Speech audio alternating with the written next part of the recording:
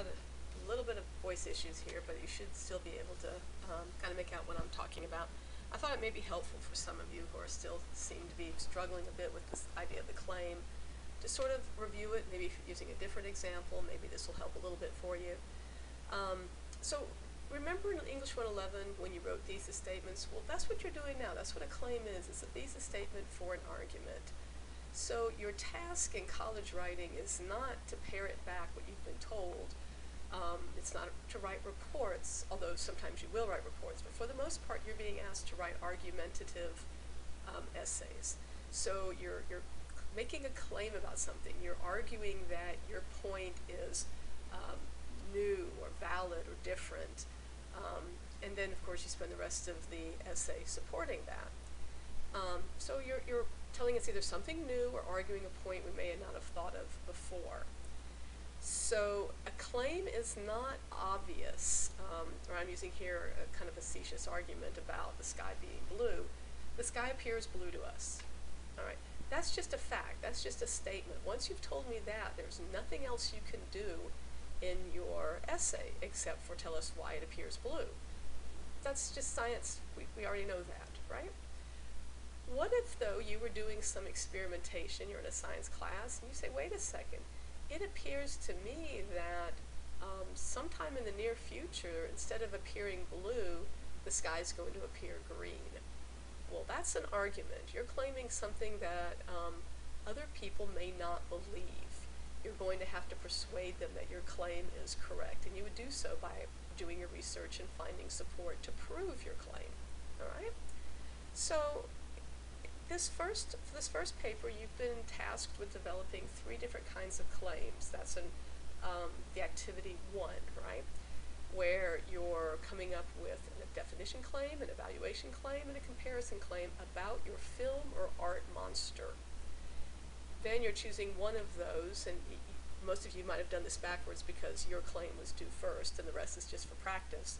But you'll choose one of those claims to be the basis for your essay that's due next week.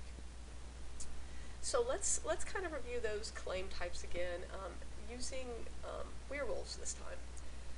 Notice a lot of students don't write about werewolves, so this is a good topic to use. And I have here just some images of werewolves, just in case there are folks out there who don't know what a werewolf looks like.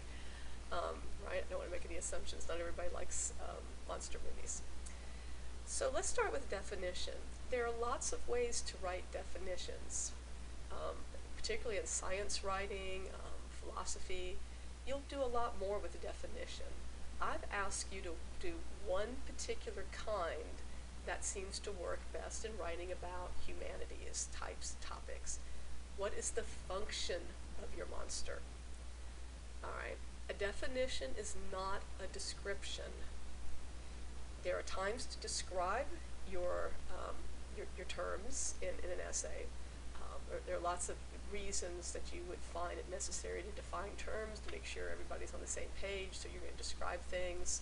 And even in this essay, you do have a background paragraph where you're going to describe your monster for us, right? And that's great, but that's nothing you can argue. So here I've got in red a sample claim, the werewolf in the 1981 film An American Werewolf in London. So in your claim you want to tell us about the monster you're talking about and the film it comes from, or the artwork. The green man sample I have is an artwork, this one's a film. So you have one of both. The werewolf in the 1981 film An American Werewolf in London howls at the moon, turns into a werewolf when the moon is full, and attacks people. Well, great. Now we have a great description of a monster. This kind of monster, a werewolf. This is nothing I can write an essay about. This is just common knowledge about werewolves, right? So there's nothing here that would help me write an argumentative paper. Not to say this sentence isn't useful somewhere, probably in our background paragraph, or maybe leading up to our claim in the introduction, but it is not a claim because it is not arguing anything. And particularly, it's not arguing a function, right, which is what you've been specifically tasked with doing. So a claim that might work, and I've made this up, this may not be true at all, but that would be my problem for the rest of the paper, is to prove this, right?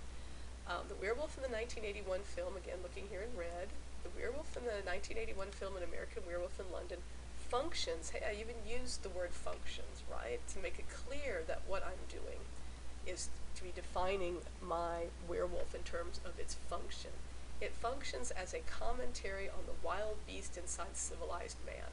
That's an argument. How do I know that's an argument? Because not everybody is going to agree with me. They're not going to agree necessarily with this assessment of what the function of the werewolf is.